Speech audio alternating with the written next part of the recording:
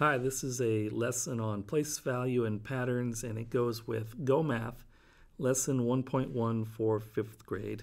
And our learning intention today is that you, the students, can explain and give some examples to show that each place value is either 10 times as much as or 1/10 of the place that's next to it.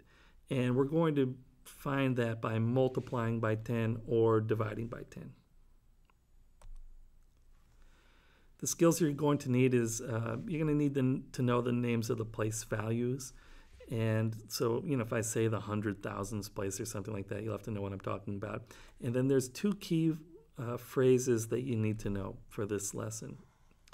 1/10 of and 10 times as much. Now, one you should already know. 10 times as much is pretty simple. It's times 10. Right? So you take the number, multiply it by 10, and you have 10 times as much as that number. But 1/10 of is a little bit more difficult to figure out, and we're going to see that as dividing by, not 20. We're going to see that as dividing by 10. And it's also multiplying by 1/10, but multiplying by 1/10 and dividing by 10 are the same thing. In fact, that 1/10 of is so important to this lesson. I want us to write it down so that we have it in our notes, and so when we see it again later, we'll know exactly what that means. So pause the video, write the notes, start the video, and continue the lesson. Okay, there's a couple of different ways that the information is presented to you, and the problems are written. The first way is in a table, and this one is very, very straightforward. It gives you a number, 40, 1,000, or 50,000, and asks you how much is 10 times that number in this column and how much is 1/10 of that number in this column. And I'm just going to write some notes on the top, times 10 and divide by 10. So remember, 1/10 of means divide by 10.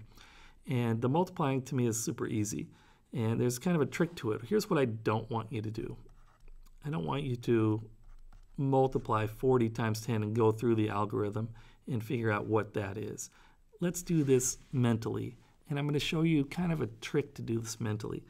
And when I'm multiplying by 10, I can just take a 0, 1 0, because the 10 has 1 0, and write it on the number I'm multiplying by 10, and that will be my answer.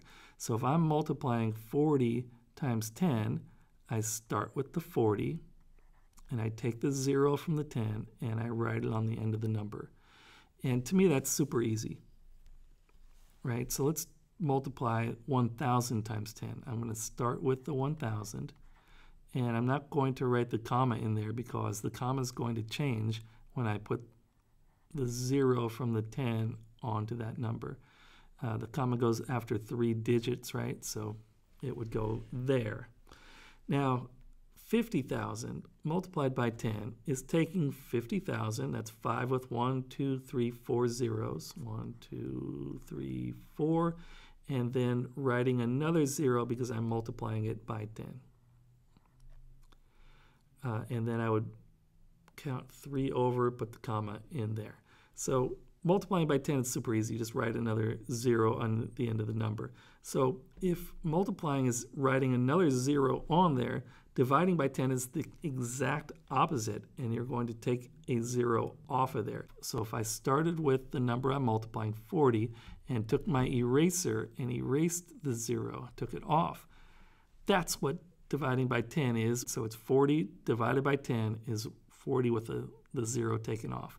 And so let's apply that same idea to these other numbers. So if I had 1,000, took my eraser and took the 0 off of there, I'd have 100. You can also say, I'm just going to cross it out and then write the number without the comma, but write the number of digits in there, 5000 in the answer. To me, it's a little easier to use the eraser, but you might want to save your eraser and just cross that out and copy down the digits. So 50,000, 1/10 of that is 5,000. And to me, that's really straightforward, and that should not take you very long. Your task today is page 7 and 8. Do that with 90% accuracy, and